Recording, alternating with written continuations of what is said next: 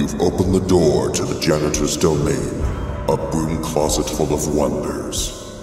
Beyond the plungers, brooms, and unknown items of disgust are memories of the past. The memories you are about to hear are not for the faint of heart. The memories are meant for mature audiences only. Listener discretion is advised. Prepare yourself for Tales from the Janitor.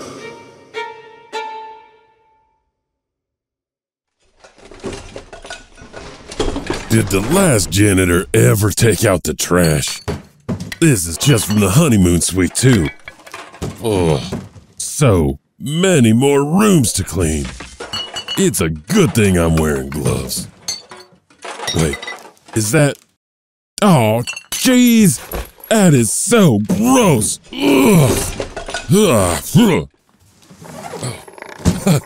Eureka! You found it! Hello again! I'd shake your hand, but even I don't want to touch what I'm touching. Now, oh, what's that? Oh, thank you. That would have been embarrassing if that was still stuck on me. Anyhow, welcome to the only state to have a Greek motto. I bet you didn't know that. The hotel where we are today is one of many prized possessions of the state. Many unique stories feature the Cecil Hotel as their centerpiece. Since her construction in 1927, the hotel has been plagued with unfortunate and mysterious circumstances. It has an unparalleled reputation for the macabre. At least 16 different murders, suicides, and unexplained events have taken place in this piece of history. During the Great Depression, there were 6 suicides. People took poison, shot themselves, slit their own throats, or simply jumped out of the window. So much death for one single location, huh? In 1944, a young woman... I'm doing it again, aren't I? Anyway, the Golden State has a bunch of weird history connected to it. So, why not get started with the Santa Lucia Mountains?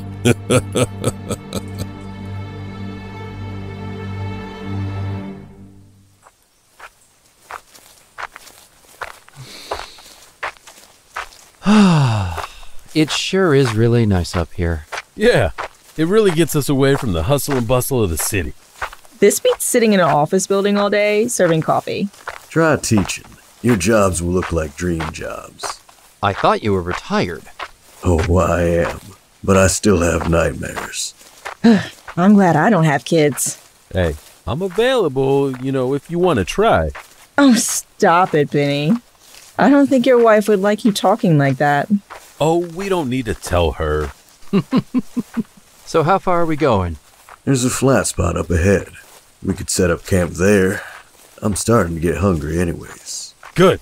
I need to free the snake anyways. Why can't you just say I have to use the bathroom like a normal person?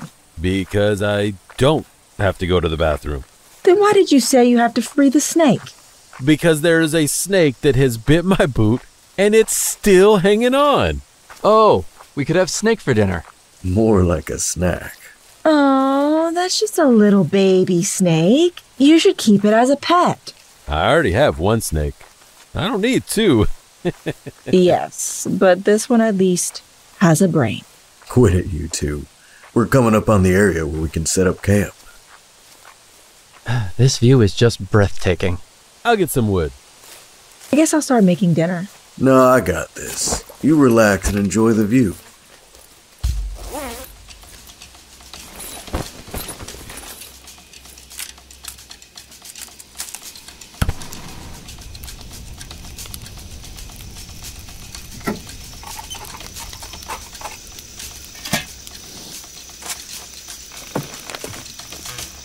Ooh, that was really good, Joe. What's your secret? He probably put the snake in it. Where is that snake anyway? I let it go when I was getting the firewood. So, really, what is your secret? No secret. I put salt in it. Hey, guys. You want to hear the story? Do we have a choice? No, not really. Go ahead, Benny. I'll start cleaning up. Don't worry, I'll listen. This might be a scary story. Just letting y'all know. Just tell the story already, Benny. On a dark night, a young man like me was walking home. On a dark, deserted street, he passes by the gates of a small cemetery. Once he passes the gates, he has this feeling that he's being followed. Suddenly, he hears a bump behind him. Afraid to turn around, he picks up his pace a bit. Bump, bump, bump. The bumps continue getting louder and louder. He turns around and sees a coffin bumping down the road behind him. Bump, bump, bump, bump. He starts running for his life, but the coffin keeps on coming, increasing its pace to match his own. Soon, getting tired from the running. Oh, he grabs a trash can and throws it at the coffin. Yeah! Clank, clank, clank, clash, clash, clash, clash, clash. Unfazed, the coffin keeps coming at him, getting closer and closer. Finally arriving at his house, he sees an axe resting next to his woodpile, and he grabs it, throwing it at the coffin, but it simply bounces off. Ka-ting! The man rushes up the stairs, stomp, stomp, stomp, stomp, stomp, stomp, stomp, stomp, and gets inside the house. But to no avail, as the coffin simply crashes through the door. He runs upstairs, bump, bump, bump, bump, bump, grabs his shotgun and fires at the coffin. Pow, pow, pow! Still, the coffin follows him. Desperate, the man locks himself in the bathroom, knowing that the coffin would soon break down this door as well. The man, not wanting to give up, grabs a bottle of cough syrup and hurls it at the coffin. The bottle shatters, covering the coffin, and the coffin stopped. That was a good one, Oh Benny. my god. That was way Okay. funnier than I thought it would be. You guys want to help me get more wood now? I'll help you, Tom. Sure, Tom. If everyone else is going, I guess I have to. I saw a bunch of wood just up the trail a bit. Well, let's go.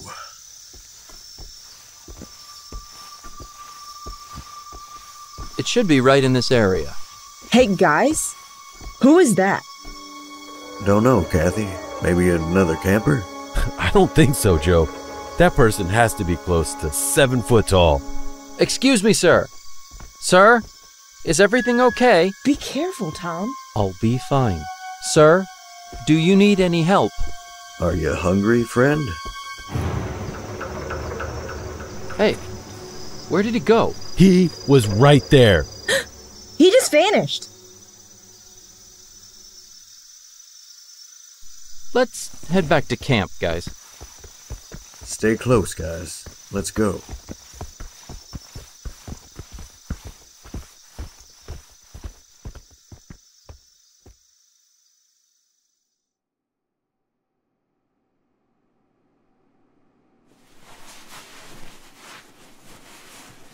The Dark Watchers are described as tall, sometimes giant-sized, featureless, dark silhouettes.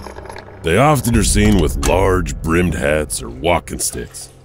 They appear to just watch travelers, though no one has ever seen one up close. And when they do try to see them, the Watchers disappear before anyone can even get close. Even though the Watchers have appeared since the Spanish settlers first moved to the area, not much is known about these strange entities. Maybe one day we'll find out more about them.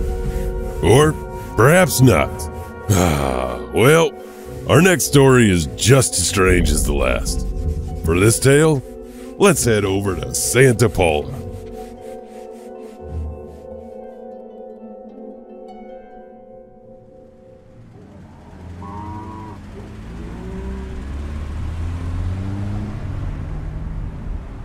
Hurry up, we have to get home. I'm already going fast. I'm doing almost 40. 40? Don't let your father know that. I think we're getting close. There's so much dust. Told you I was going fast. Why did we come out here near the farm? We need to do a little research. On whether or not you have a small brain? Chuck, tell your sister to be quiet. You tell her. She never listens to me. Well, why are we out here? I told you to do a little research first. Do you think the stories are true? Only one way to find out. And just why do I have to be here? Because you're my little sister and I have to keep an eye on you. Yeah, well, who's supposed to be keeping an eye on you? We're planning on using you as the bait. What? No! I'm not going on that farm. It's a ranch, you yuck. Ouch! Ah, watch it, you fathead.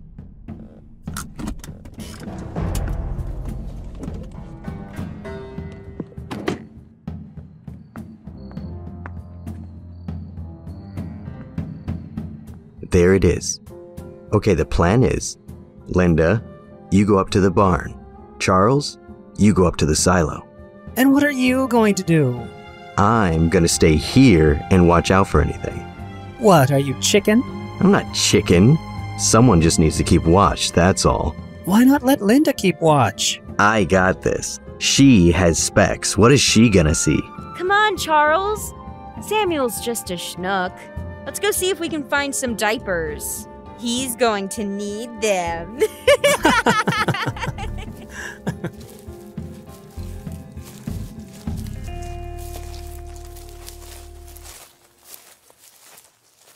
I can't believe you guys bringing me out here. I doubt we're going to see anything anyways. Your friend back there is a big chicken. I know. Why do you hang out with him then? Because he has a car. That's your reason? Well, the barn is that way. The silo's this way. Just yell if you see anything.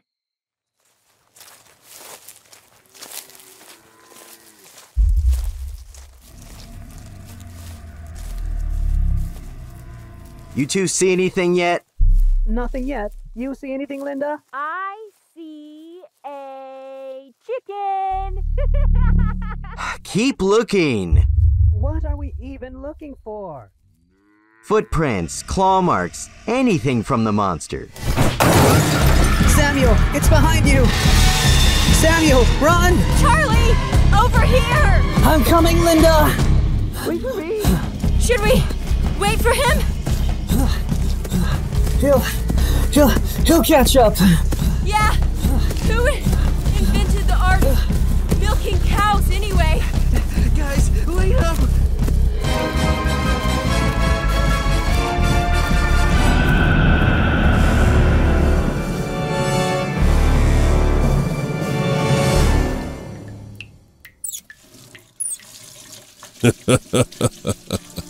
The Billiwhack Monster started out as a story dating back to the 1940s.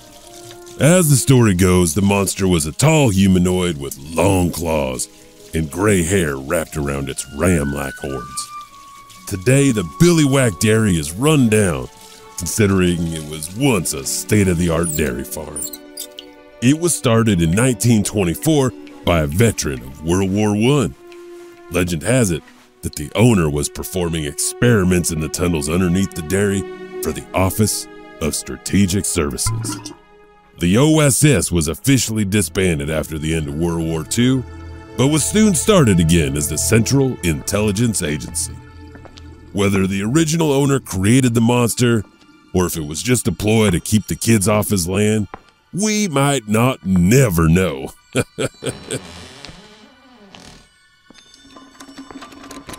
Well, the last known sighting was in the 1960s. Was the government working on something secret? I'm sure you know the answer. Let's go to Stowe Lake, the largest body of water at the Golden Gate Park.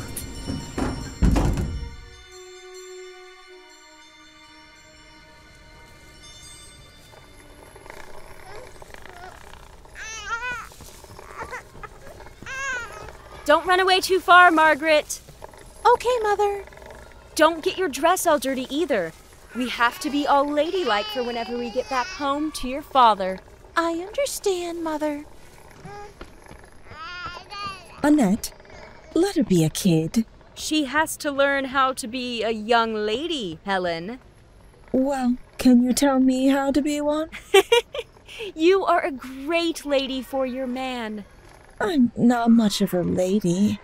I haven't even been able to bear a child yet. Helen, don't fret about it. You will soon. We've been trying for 2 years now. It can take a little time sometimes. It didn't for you. You have 2 kids in 2 tries. We were lucky.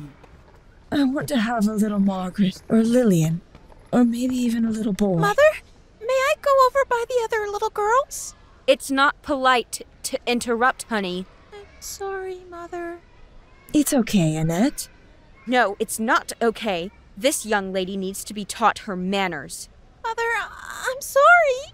We will let your father decide your punishment when we get home. Mother, I said I was sorry! Annette, the child is sorry. I will decide whether or not the child is sorry. Please, Mother! Come here, little girl. You sit here and be quiet and don't move. I think you're being a little rough with the girl. She has to learn. Well, you making a scene is not helping here.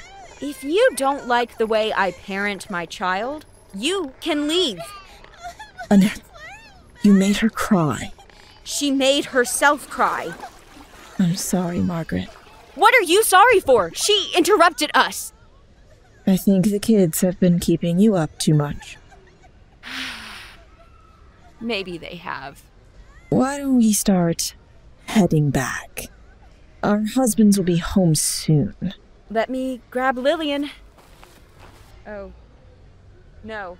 What's wrong? Lillian? I don't see Lillian. Sir? Have you seen my child? Sorry, ma'am. No. I haven't seen any child. Have you seen my child? Sorry, ma'am. I haven't seen her. Have you seen my child? No, ma'am. Sorry. Excuse me, but have you seen my child? You actually lost your child? You must be some kind of lousy parent. I'll go check by the lake.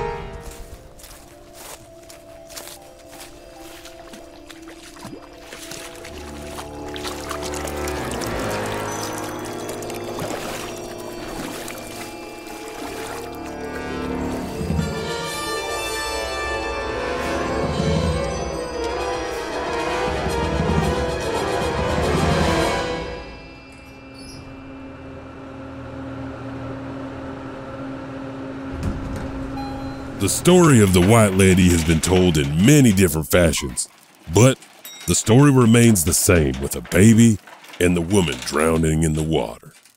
Sometimes you can see the woman still looking for her child on the lake's edge. Legend has it, if she speaks to you and you say that you have seen the child, she will haunt you. And if you say no, she'll get angry and end your life. Wow. What would you say if asked? Our next story is a short tale, but it is one that needs to be told. We are going to Los Angeles.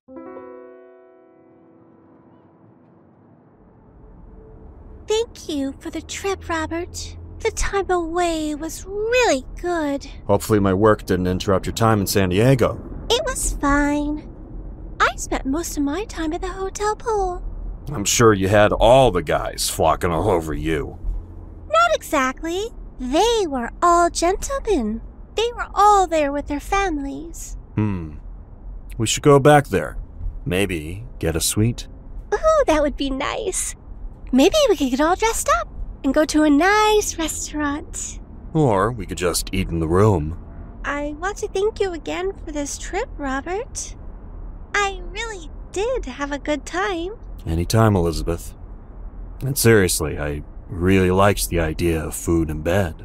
Maybe you could leave that wife of yours, and then we could have food and bed all the time. Oh, we wouldn't just be eating in bed then, would we? Oh, Robert, stop that.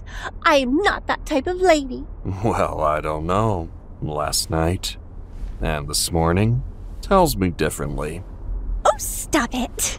You know, when you start rubbing my legs, I start getting all wild. Oh, I know. It's why I do it. As much as I want to stay with you, I'm supposed to meet my sister later on. She's coming in from Boston. We're already at your hotel anyways. Will I see you tomorrow? Do the birds sing? I love how you shape your mouth when you talk. How about when I kiss you?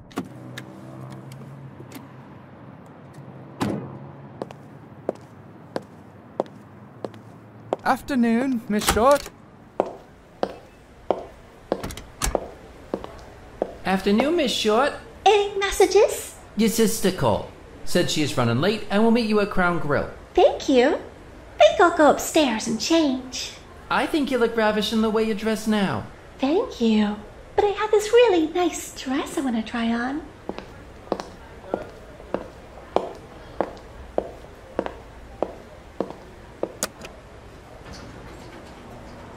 Going up, Miss Short? Yes, thank you.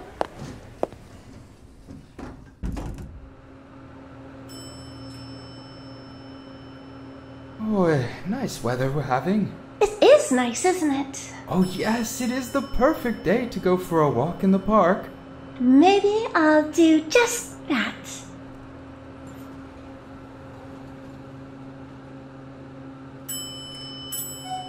Well, this is your floor. See you again, Miss Short. Thank you.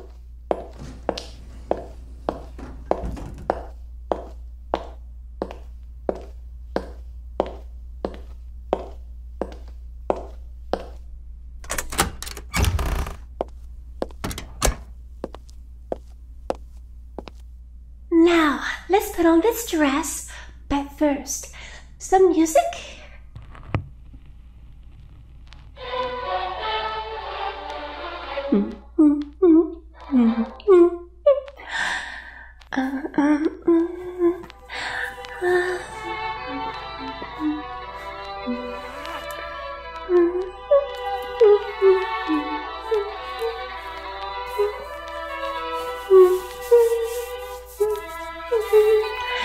Oh, this one is so gorgeous. There's no way he wouldn't leave her once he sees me in this. Oh, this really is my color. Oh.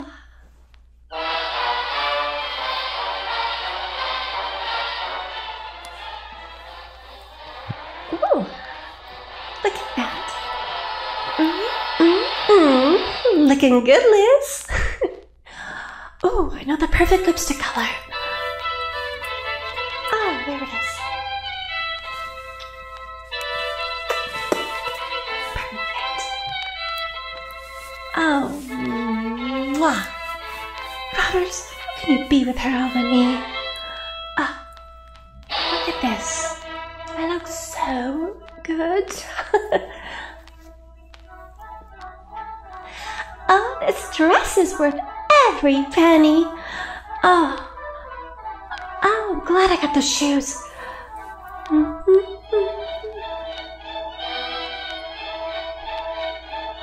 I wish I found this a few days ago. It would have been perfect for Robert to see me in. Oh, how I wish Robert could see me in this dress.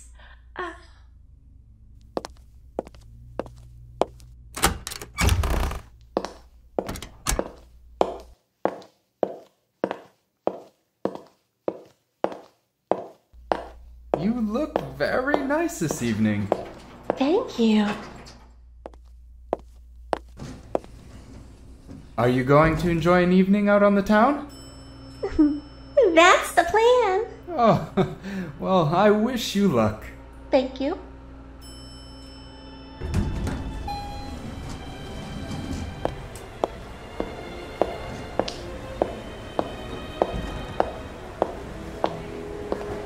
Evening, Miss Short. Do you want me to get you a cab? No, thank you. I'll walk. Enjoy your evening, miss.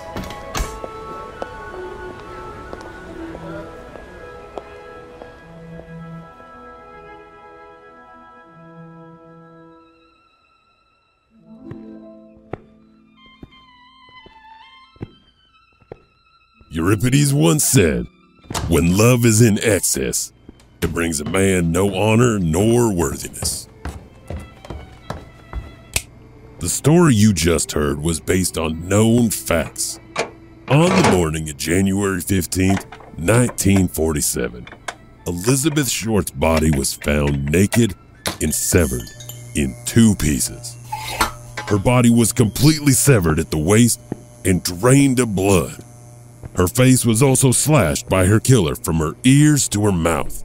The lower part of her body was a foot away from her upper half. Her intestines were positioned neatly under her buttocks. Her corpse was posed with her hands above her head, elbows bent at 90 degrees, and her legs split. The media nicknamed her the Black Dahlia. Over 200 suspects were brought in for questioning, but no one was ever arrested. Since her death in 1947, over 500 people have confessed to that murder. Will we ever find out what happened to this aspiring actress? I doubt it, but you just never know. Last stop for the evening takes us to a bridge in Pasadena.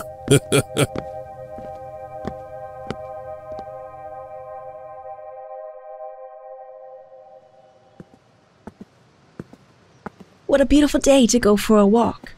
I'm happy that you decided to take the day off. Even police need a day off every now and then. We should go to Brookside today. That's a great idea. We can stop and look at all the lovely flowers. Looking is fine. Just don't be buying anymore. We already have a house full of them. I thought you liked the flowers. I do. It's just, well, they are so much to take care of. It gives me something to do while you're at work. You have a lot of time now that Thomas has moved out, don't you? Yeah, I do. I miss him.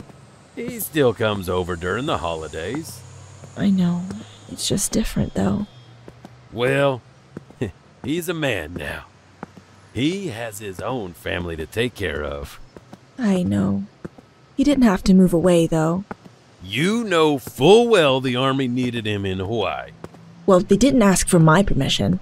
The Army doesn't need to ask you for permission, Lorraine. It's his job. He could fix airplanes here just as well as there. I just don't understand why they took my boy away. They didn't take him away. He volunteered, remember? It's those lunatic friends of his. They tricked him somehow. As I recall, all his friends are still here. I don't think they tricked him. I thought, he was probably following in my footsteps. But when you fought in the war, I thought you said there weren't going to be any more wars. Oh, I hope not. That guy in Europe is trying to start one, though. Oh, I don't think we'll get involved with that one. Yeah, it would take something big for us to join that war. Better leave it over there, I think. Do you miss him, Louis? He's my son. Of course I miss him. We should go to Hawaii then and surprise him.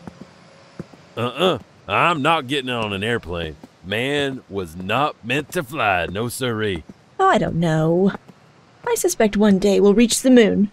Oh, Lorraine, you're crazy. We will never get to the moon. I believe we will. How about taking a boat then? Now there's an idea. We could take a boat. How long do you think it'd take? It would take a couple of days, maybe even a week. I don't know if we can afford for me to take that much time off. It's our son. We need to find a way. Maybe you could get another job. You want me to work 2 jobs? You already say that you don't see me enough, Lorraine. It would just be for a short time. Don't you think it's worth it? What if you stop buying flowers? I'll stop buying flowers if you stop smoking.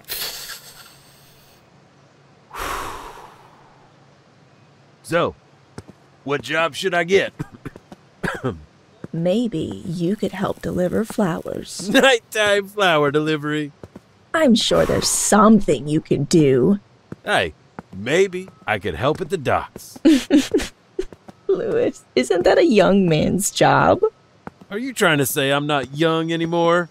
You're still plenty young enough for me.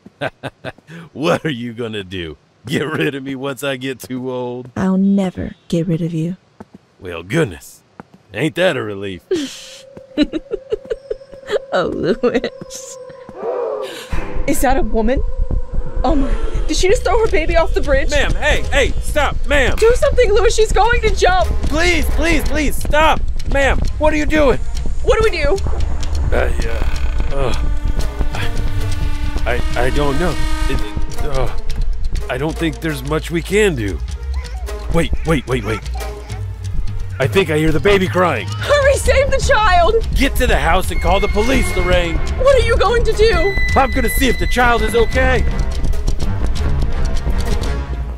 The pepper trees below the bridge broke the baby's fall. The child was injured, but survived. Sadly, the woman wasn't so lucky. She died a painful death, shattering her pelvis and rupturing her spleen. Unfortunately, her death was one of many that has happened on that bridge. Since construction ended in 1913, there have been over 150 suicides on this bridge. On average, 30 people a year attempt to jump from the Colorado Street Bridge. Most are talked down, but others still take the leap. From 1926 to 1940, this bridge was a part of the historic Route 66.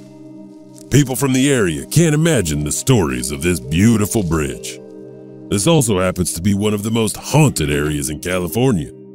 There are stories of a woman who jumps off a bridge but disappears before hitting the ground, and about a man who approaches visitors, whispering that it was her fault, even though we have no idea who she is.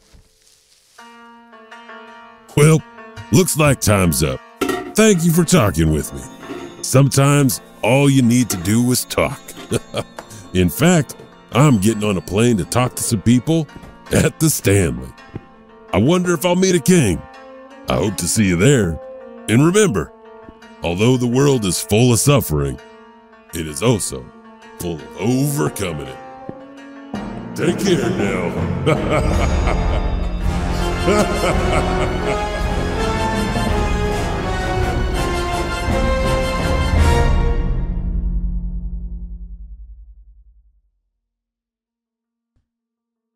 As the leading cause of death in the United States, suicide was responsible for nearly 46,000 deaths. In 2020, it was estimated that 12.2 million adults seriously thought about suicide, 3.2 million made a plan, and 1.2 million attempted it.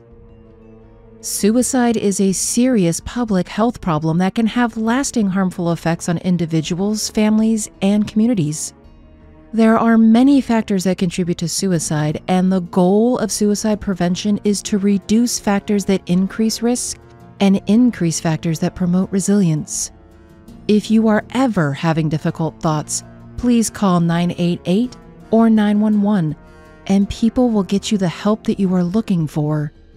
Please, there are people out there who want to help. Thank you for listening.